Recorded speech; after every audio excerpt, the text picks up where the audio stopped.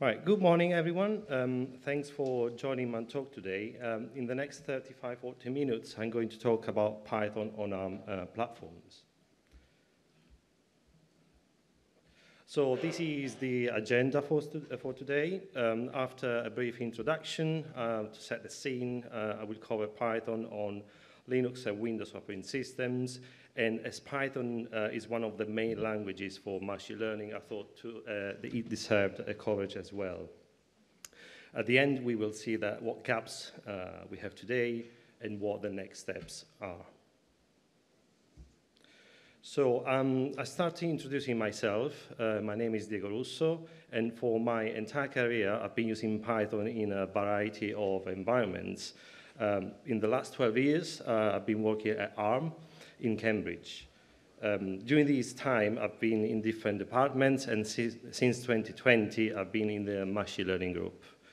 Almost 3 years ago, I started also a Python guild, which is an internal Python community where we organize talks, events, summit, and etc. But in the last few months, I've been doing a secondment within the company, which is kind of a rotation in the open source group. And the goal of this secondment is to investigate CPython on ARM platforms. In today's presentation, I want to share with you what I discovered so far. So let's check something. Can you please raise your hand if you know ARM or what ARM does? Okay, that's good. But I'm going to cover a little bit what ARM does anyway. So ARM creates the designs of microprocessors, GPUs, and other technology. Then it sells these designs to partners to create silicon chips from it. Beside the designs, ARM provides softwares and tools for supporting the ecosystem. As an intellectual property company, an IP company, the business model is based around license, which is given to a customer to use a specific IP. And once the customer agrees to start selling the product, then ARM will receive a fee for every product sold, and these are called royalties. Finally, I want to mention the huge ecosystem of partners, and this is very important to highlight because you can see throughout the presentation, ecosystem partners play a critical role for the success of ARM. And in the picture you can see, you can recognize some of the big names out there, and some of them are here EuroPython as well. And as part of this engagement with our partners, a big part is done through the open source group. The open source group works at any level of the software stack, from the lower level with software hardware interfaces up to high-level languages and applications. We have our own open source projects, but also we contribute to hundreds of third-party open source projects. As an example here, we can see LLVM, TensorFlow, GNU Linux, and of course, projects in the Python ecosystem. And ARM is everywhere. Think about a piece of technology, and very likely there is an ARM IP implemented in it. We can find ARM IP in microcontrollers, smartphones, laptops, cars, appliances, and etc. But in this presentation, I want to focus on two main markets. So the first one is the cloud, where the infrastructure requires the performance and the power-efficient compute foundation built, for instance, on ARM Neoverse. We're going to cover what ARM Neoverse is later.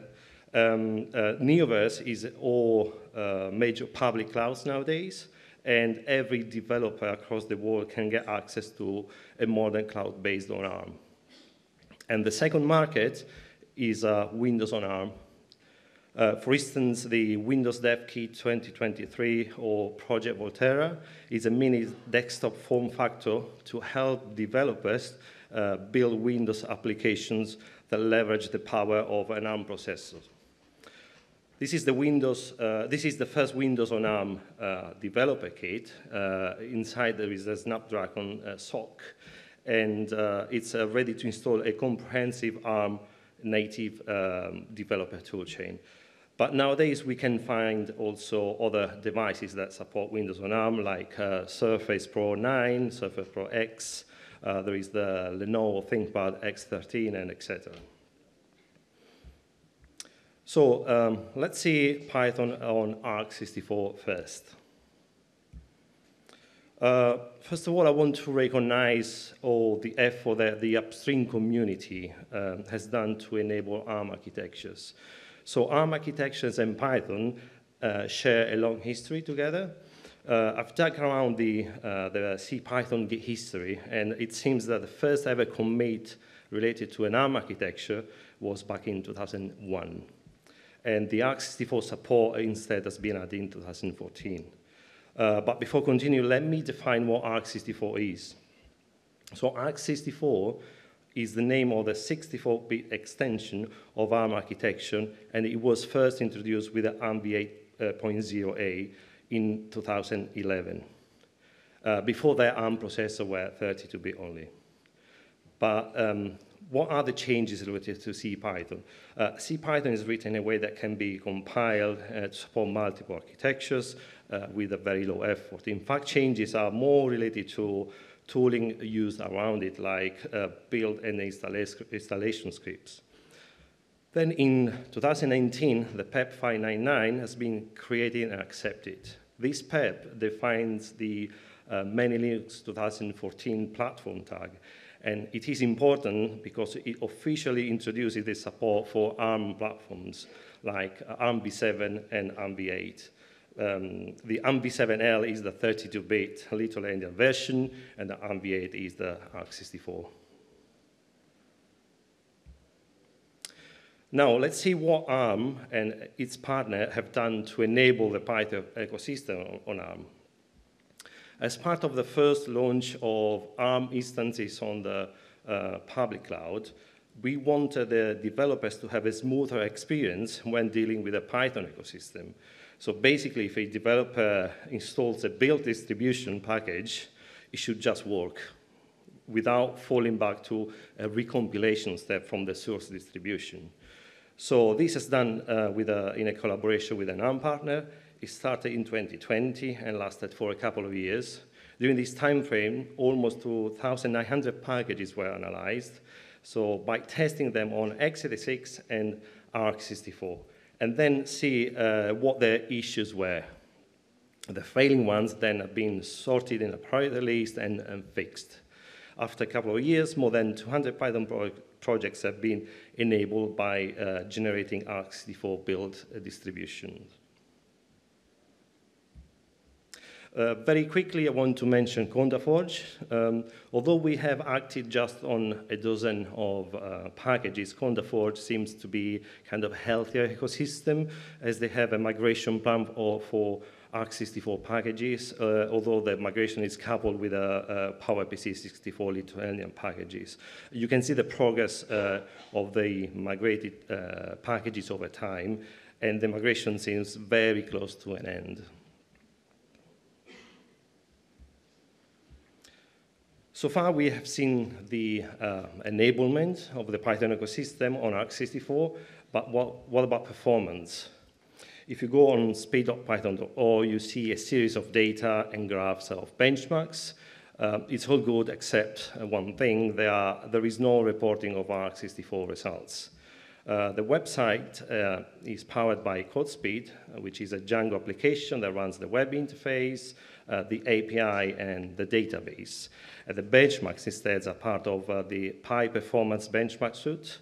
PyPerformance can then upload benchmarks data directly into CodeSpeed, so they are very well integrated together.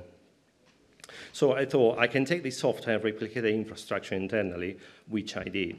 So I set up an internal instance of CodeSpeed, and via Jenkins, I scheduled PyPerformance runs on different machines that we have within the company. Then I run a series of experiments which are listed in the slide, and I'm going to talk in the next slides. And one of my goals is to make these metrics publicly available. So for that, I started conversation in the public Python forum. So let's see how 3.10 and 3.11 compares each other on Neoverse and N1. So Neoverse is the arm's line of infrastructure CPUs, which provides a balanced CPU design optimized for deliver both performance per watt and performance per dollar. You can find Neoverse N1 processors in the AWS Graviton 2 instances, and this is based on ARMv8.2a specifications. By now, you should be aware of the performance benefits that Python 3.11 brings compared to Python 3.10. What you see in the picture is the manifestations of it on ARC64. Apologies if the text is small, but what is important is to have the full picture of the whole benchmarks. So on the x-axis, there are all the micro benchmarks belonging to Pi performance, and on the y-axis, there is the speed improvement expressed in percentage. They are all ordered by speed improvements. On the far left, there is the first benchmark, which is Delta Blue, that brings 49% speed improvement if you run with Python 3.11 compared to 3.10. And the other side is that the last benchmark coverage is 35% slower with Python 3.11. So except the last 5 benchmarks, we can see that most of them run faster on with Python 3.11. Similarly, the same thing happens on Neoverse N2, which is the next generation of N series, and it's the first processor to be based on ARMv9. These CPUs can be found, for instance, on Alibaba Cloud. I ran experiments also on Neoverse V1, and it has a consistent behavior as well. V1 can be found on AWS Graviton 3 instances, and it is based on ARMv8.4 specification. So bottom line, nothing to worry about. Python 3.11 performs as expected on ARC64.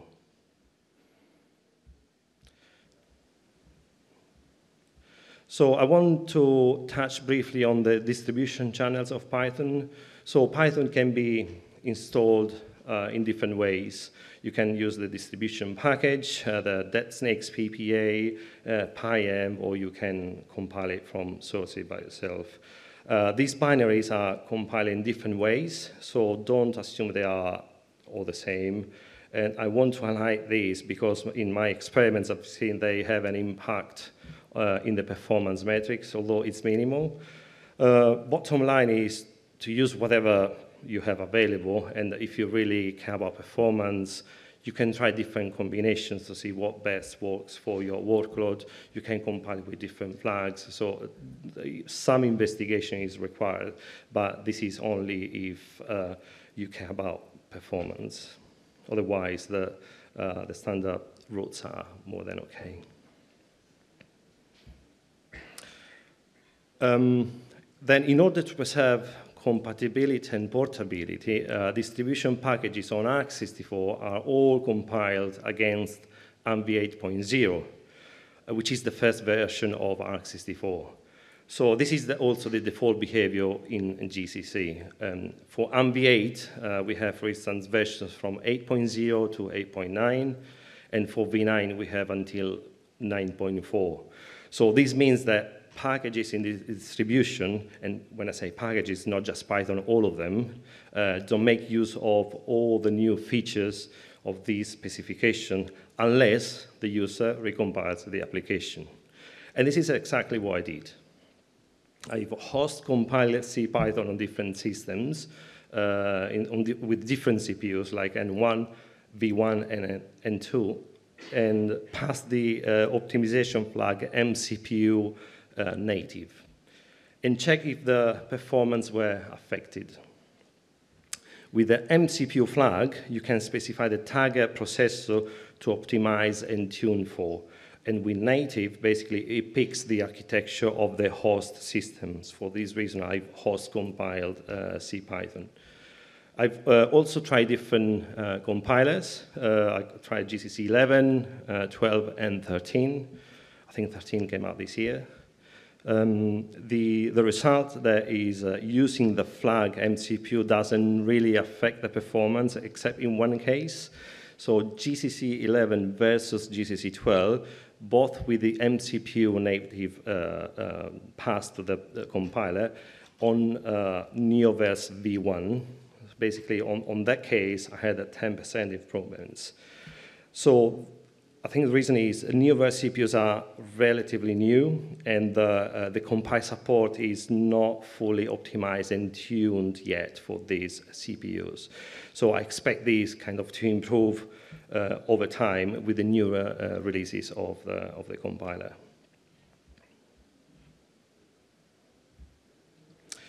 Now let's see some benchmark results that I run on AWS.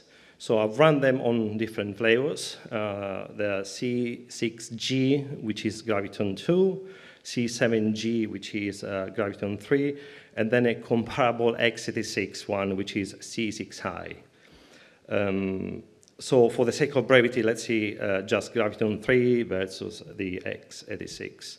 The meaning of the data in the picture is the same as earlier. So micro benchmarks on the x-axis and the speed improvements in the y-axis. We can see that C7G performs better than C6i just on the last 9 benchmarks on the far right. So this means that there is room for improvements for single process performance. I've also done a cost analysis, though, for the whole workload. So I measured how much it would cost to run the whole high-performance suite. But Graviton 3 results to be more cost-effective because, of course, it's cheaper by the hour than x86 one. So as I was saying at the booth with some people yesterday, when it's about performance, and there is always a trade-off. So you need to understand what's important for your workload if you want to save some money for the workload, and etc. But also, I've run benchmarks for measuring multi-processes performance. So the way I did it is to run an instance of high performance for every core present on the machine. And for this kind of experiment, I've chosen the biggest flavors available. The 16X large has 64 CPUs, and the 32X large has 128 CPUs, vCPUs. So I've also tweaked Pi performance for running benchmarks for longer. Basically, the whole experiment lasted about 30 hours. So the motivation for this experiment is to simulate a cloud workload. So use multiple cores for longer in order to avoid the boost clock spikes that belong to shorter workloads. And what we can see is that Graviton 3 requires almost half of the time to run the whole workload. Can you guess why? Well, I think it's written there. So this because the C6i flavors have the SMT, which is simultaneous multi-threading, enabled.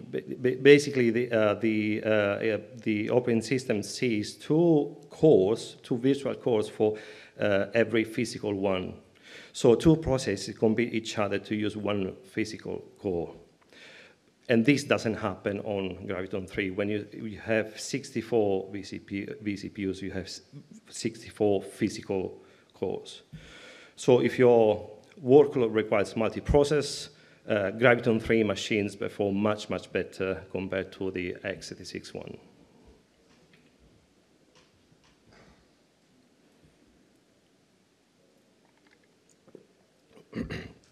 Now, let's have a look to Windows on ARM. So Windows on ARM support has been added since Python 3.8, but no official builds were present until today, basically. In fact, Python 3.11 officially supports Windows on ARM, and this has been possible thanks to the joint effort between ARM, Qualcomm, Microsoft, SIX technology and Linaro. The overall goal of this partnership is to have an ecosystem which supports native development on Windows on ARM. And when I say ecosystem, it's not just Python, but all the softwares that you see there. And of course, Python is part of this ecosystem. I mentioned earlier there are nowadays devices on the market where you can buy a Windows on ARM machine.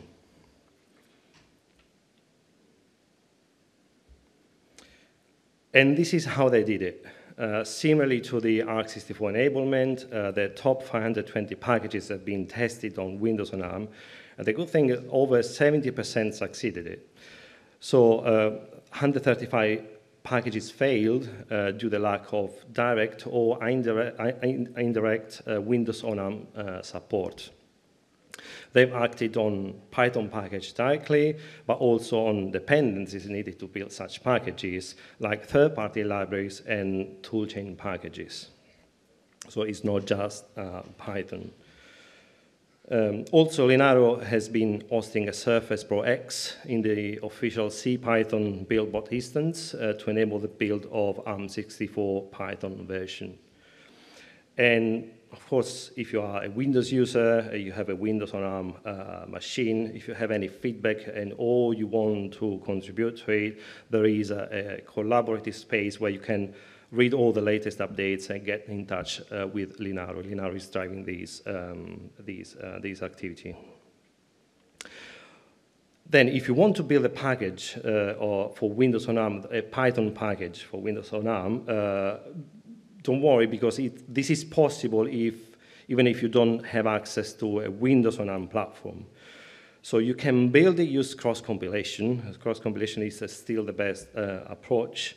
And then you can test it on using, for instance, QEMU, Wine, and Docker on an ARC64 Linux.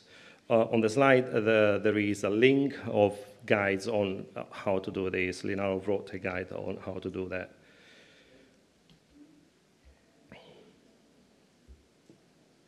So another question is, why do we want to build a native package for Windows on ARM? So the answer can be found in the performance. So Windows 11 on ARM can run x64 binaries via emulation. x64 are x86 binaries, but 64-bit. But you can run it via emulation, but this has an impact on performance. In the case of PyPerformance, I run basically PyPerformance using Python AMD64 version, so the x64 version, and also I run the official 3.11 ARM64 Python. And Python ARM64 is almost twice as fast than AMD's 64 version, which is emulated. The non-native binary work, but they are much slower than the native. And of course, this has an impact on the user experience of this platform and the application.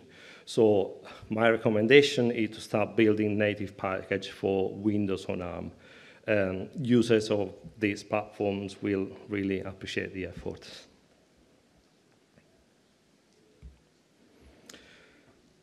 Right, as last part of the presentation, let's see what has been done in the machine learning world. At the beginning of the presentation, I did say that since 2020, I am in the machine learning group. In fact, I work in the same team that collaborate with Google on TensorFlow Lite and TensorFlow model optimization. TensorFlow Lite is a library for deploying models on mobiles and microcontrollers and other edge devices. And the contribution that we have been doing are all around quantization support. The TensorFlow model optimization toolkit instead is a suite for tools for optimizing machine learning models for deployment and execution. We have contributed with different optimization techniques and how to apply them together without affecting performance. This is an ongoing engagement that ARM has, And the main goal is to basically to run neural network models efficiently on ARM IP. But what about TensorFlow packages for ARM platforms? So thanks to a collaboration between AWS, ARM, Google, and Linaro, starting from TensorFlow 2.10, ARC64 packages are available on pypi.org. So if you go on AWS, spin up an EC2 machine, and you do pip install TensorFlow, it just works. Also from TensorFlow 2.10, there is an integration of the ARM compute library for the ARM architecture. It's called ACL. And through the 1DNN API, this is done to accelerate the performance on ARC64 CPUs. So it's also optimized for that platform. So again, yes, you can just pip install it and it will be optimized. Windows on ARM, though, doesn't have an official package yet, but in the slide, I put a link on how to build it. So if you are a Windows on ARM user, you have a way to build TensorFlow for Windows on ARM. PyTorch. For PyTorch instead, so the ARC64 packages are available since version 1.8. But if you want to test the bleeding edge version of PyTorch, ARM does provide Docker images that basically contain both OpenBLAS, which is the default backend, and 1DNN plus ACL backend, so the same backend that TensorFlow has. Like TensorFlow, there is no Windows on ARM package yet available, but Linaro kind of is keeping track of the issue. I've seen that there is an issue open on the PyTorch GitHub. Also, in this slide, I want to highlight all the contributions that we have been doing in the machine learning space. So the first one is Apache TVM, which is a machine learning compiler framework for CPUs, GPUs, and machine learning accelerators. We have added support for ACL, for instance, contributed to the packaging and the SCLI, and added support for many microcontroller platforms. In OpenBLAS, instead, the contributions were all around Neoverts and Neoverts cores and SVE. SVE stands for Scalable Vector Extension. And last but not least, we have implemented some faster math routines in NumPy.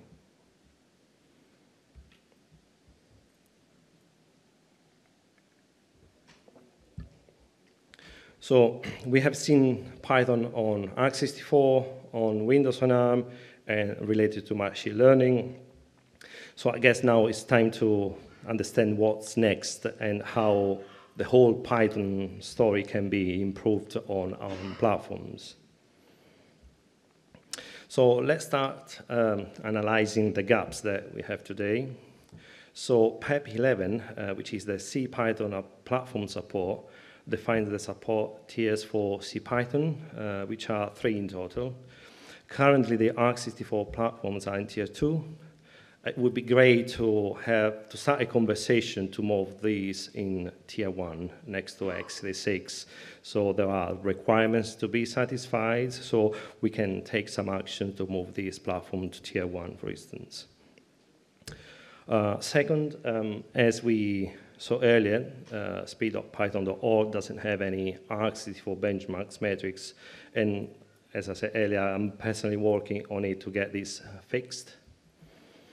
The Windows on ARM story is still in early stages, so it's kind of recent, but is progressing very quickly.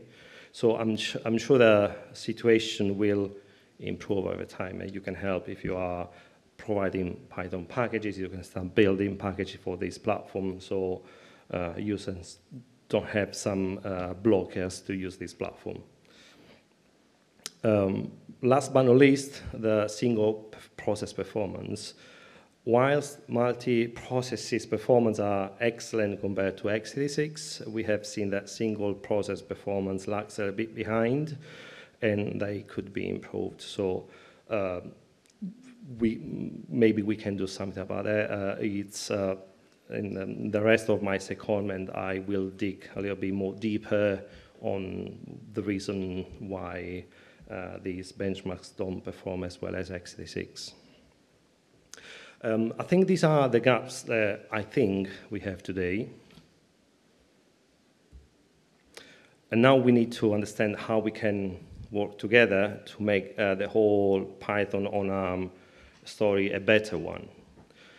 As a first step, again, try migrating your workload to ARM. So if you have any workloads in your company, try to migrate it to ARM. So the migration at this point in time should be seamless and painless. But if you see any issues, I think the best thing to do is raise the issue with the upstream communities of the projects that you're using so we can get this fixed. And as I said earlier, basically nowadays every developer can access ARM platforms on all the clouds, so give it a try. Also, if you provide a package, start building and validating the package on ARM platforms. We saw that there are real benefits in terms of performance on Windows on ARM, for instance, and more people are migrating workloads to ARC64. And last, we are here to help. Feel free to engage directly with us. During the conference, we are we are available for a chat, and we are more than happy to help you out. Of course, another way to engage after the conference is with the ARM Develop program. This was launched last year. There are about 5,000 developers on that platform where you can ask questions, share your experience. Basically, it's a Discord server where you can have access to ARM experts who are actually ARM employees. We have office hours, so where you can ask questions, and there is a portal with guides, and we keep adding guides and how to do things. You can ask your question. So go on arm.com, develop a program, sign up, or feel free to come our booth. You can sign up there. Thanks for your patience and staying with me till the end. I've finished with a presentation, and now if you have any question, I'll do my best to answer it. Thank you.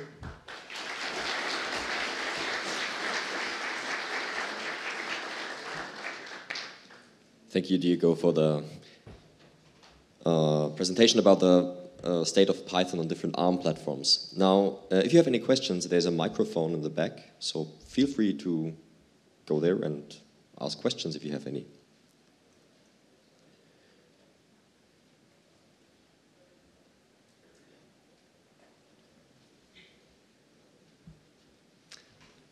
Hi, thank you for the talk. I have a question regarding the optimizations. So you mentioned, like in the last slides, that you contributed to some improved routines, for instance, from NumPy. And then there was a bit earlier the fact that right now they're using Linux 2014 or 2010, right? So the optimizations you contributed, are they like backwards compatible to ARMv8, or is it basically you can enable more if you recompile with native flags? So I think the optimization you're talking about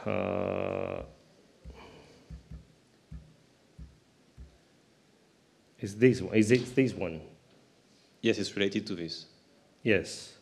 So what I did, basically, so GCC targets 8.0, so, which is the basic ARC64 specification. So this means all the next specification, 8.2, 3, 4, 5, that introduce new hardware features, the software cannot use it until you recompile it. So it was an experiment to see what if I recompile CPython passing this MCPU, so basically trying to target that specific CPU and tune it for it, and see if this has an effect. And then once I have the binary compiled for that platform, Then I run PyPerformance, and I've seen that there are no real benefits, except for one specific case, which was GCC 11 versus GCC 12 with a flag passed on V1, I think. Yes, on V1. And the reason why is I think V1 was one of the first CPUs to be implemented, so the compiler team had these optimization added in early stages, so it's more kind of optimized. All right. And in terms of the software contributions you made, which is like the so in the machine learning side of things. Yeah, exactly. Yeah. So those are then bound to the current compiler flags that are so supported. this is the contributions that we do, for instance, on TensorFlow. They are fairly generic. So that this means that if you run this stuff on x86, they will benefit x6 as well, right? So they are not specific to any ARM architectures, unless you're talking about ACL, our compute library, which is a library that works only on ARC64 and uses all the new features of the hardware, yes. So there are different levels of optimizations. So the ones in TensorFlow, they are very high level and related to machine learning, specifically to machine learning. In fact, over there we can see, maybe it's not that, let me see. There are different optimizations like pruning. So you have a neural network model, you start taking out nodes without affecting performance. You have to, so this is pruning. Then there is clustering as well. So you can take out all the, you can cluster nodes in different sets. And then there is the quantization. So basically, you convert from a floating point models to an integer model. That could be int 8, int 16, all these kind of things. So it can be used. Then once you have the quantized model, then it can be used on accelerators, for instance. So one of the line of CPUs that we have is an NPU, which is a neural process unit, and these can is optimized to run quantized model. So can run inferences much faster. So there are different level optimizations that we are acting to. Thank you.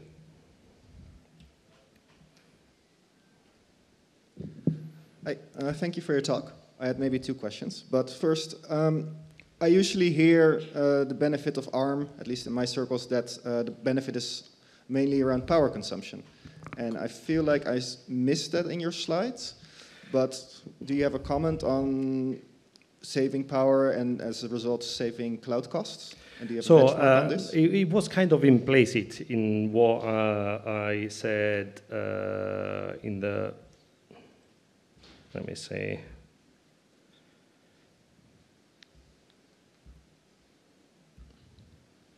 No, hold on.